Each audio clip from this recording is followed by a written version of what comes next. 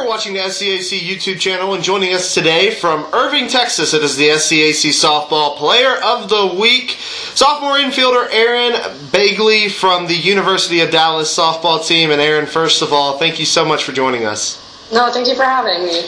Erin, we'll start with this. It's early in the season. You guys went into your second week of play.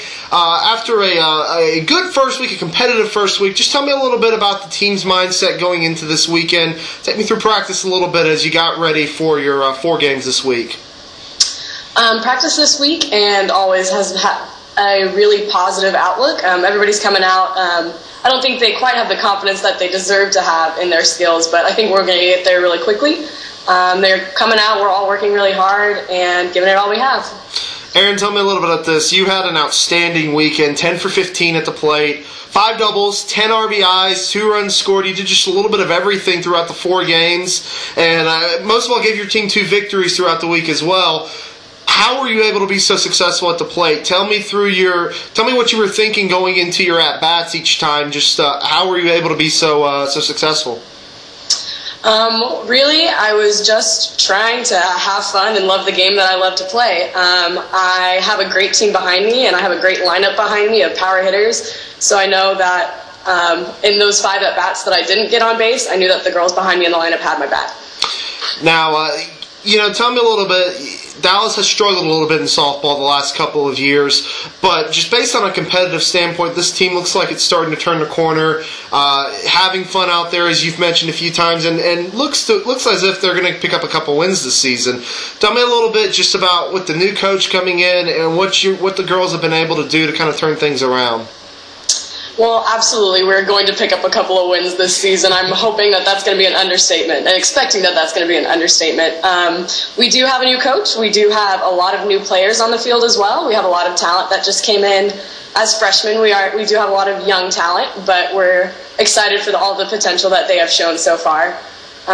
We are really just looking up. We have turned a corner with, last year we struggled with not having enough players on the field, and now we have softball players in the outfield, and they look good.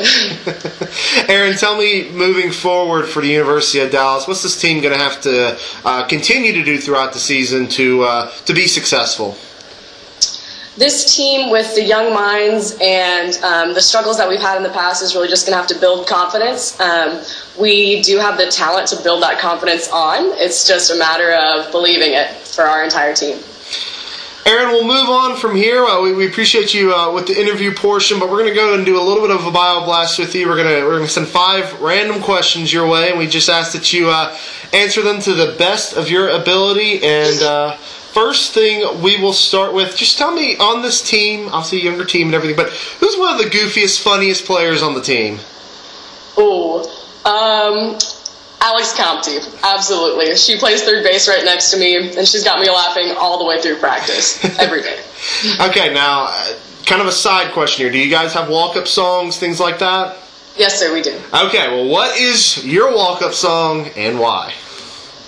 We actually have 2 walk-up songs apiece that we rotate through. One is I'm a Shine. It's from one of the dancing movies, but it's just a pump-up song. But the other one is Purple Haze by Jimi Hendrix, and that's just because my dad has trained me in rock and roll, so well I done. Put it up there.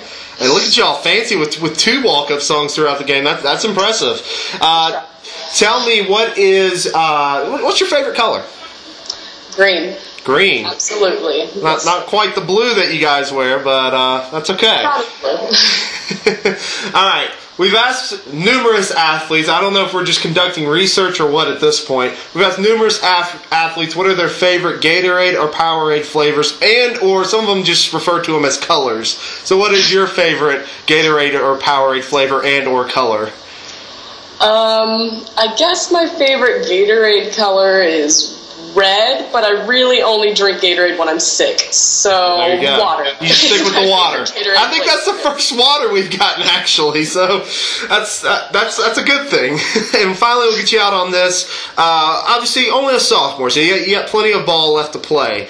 But what is one of your most memorable moments so far in athletics? Doesn't necessarily have to be softball, but most of the time it usually is. So what's been one of your most memorable athletic moments?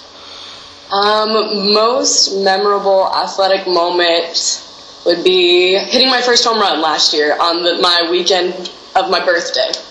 Yeah, that's a pretty solid one right there. That's impressive there. Erin, we thank you so much for joining us today. We congratulate you on earning Player of the Week, and we wish you and your team good luck the rest of the season. Thank you very much. Athletic Conference, a conference of good sports.